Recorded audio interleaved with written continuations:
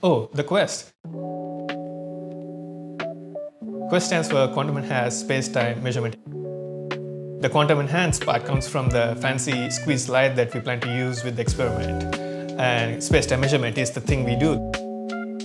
We measure space-time fluctuations. Because it's so sensitive, it can be used for different questions. So we can investigate the fabric of space-time, but we can also search for these high-frequency gravitational waves, and we can even search for dark matter. The Quest experiment started in 2018. So since then, we have brought in the optical tables, the vacuum chambers, and set up the laser systems. And now we have two state-of-the-art interferometers which measure length differences at a sensitivity which has never been achieved in tabletop interferometers.